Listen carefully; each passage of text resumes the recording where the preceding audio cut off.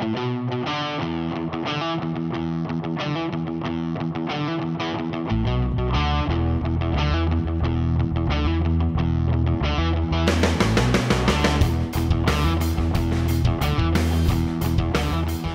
experience has been really positive, to be honest. I've learned so much that I didn't know, and learning what other people are doing in their job roles as well.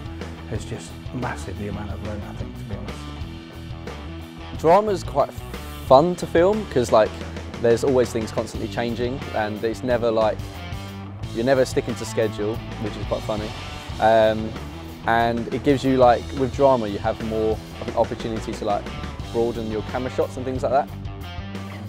Only a few of us have worked together in a small number. I've only worked with 4 or 5 people before on the shoot, but for 30 people to come together who've never worked together as a big unit, and it's day 4 and everyone just knows what everyone's doing. We all bounce off each other really well.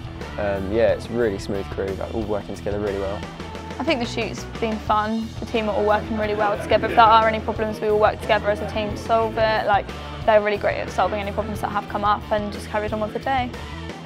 I think pre-production obviously is a vital part, and I think sometimes maybe that gets overlooked. So you've got things like casting and even just getting your crew together. We spent so long interviewing students and getting the best possible team we could get together, and our crews worked so well on set, and that just wouldn't have happened if we hadn't put the time in at the start.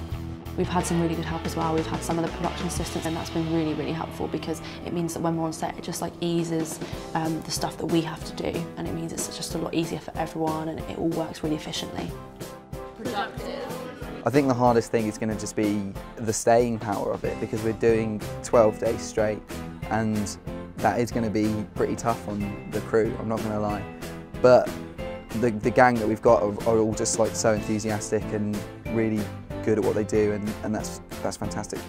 The writing process is very in-depth. It was in the writer's room with Ben, whose vision it was for the series, and we plotted out every episode, all the different acts, at the midpoint and the climax, etc. And everyone has a say, and sometimes it got a bit heated, but in the best possible way, because again, everyone is trying to achieve the same thing. I've done various things for Solent TV, mainly in front of the camera rather than behind the camera. My granddad always said to me, if you can't act, you direct, and Tom, you can't act, so you better get directing. I couldn't ask to work with a better bunch of people, it's ridiculous. Yeah, they make my job so much easier.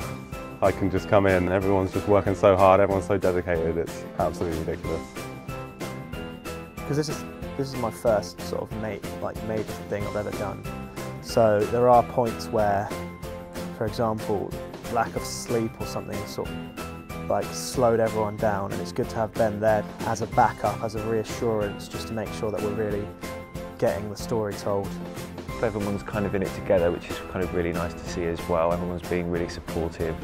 Everyone's laughing at my jokes, which is great, so I really appreciate that. Whether they're funny or not, it's nice to be laughed at. 2 of the makeup girls said I looked like the father of one of the crew members, and I actually asked the crew member how old he was, and it turned out that I could be his dad, so that was a bit of a wake-up call.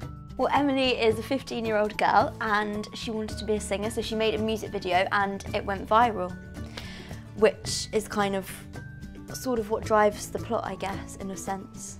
My character is actually a faded glam rock star from 25 years ago, and the record company, Image, have found her and offered her a record deal, and they're planning on doing a comeback, which they're in motion of doing at the time of this series. I think that's the thing that everyone always seems to talk to us about. They're like, how do you manage to not have the awkward silences? It's almost like a hairdresser's thing. You go with the basic conversations of how far have you travelled, are you okay today, how did you sleep? And then they kind of talk and you listen to them. And within a second or two, you've got a format of building of friendship almost. That's the main thing I think that I found with actors. You need to be that basis for them to turn to, because there's so many other people in the crew.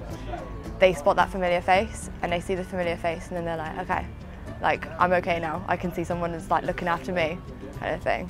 So it's helping them as well. I've learned a lot of stuff about the way lighting works and camera works, because as a sound engineer you don't really do much of that at all, but learning how all the other technology works on a film and TV set is really interesting.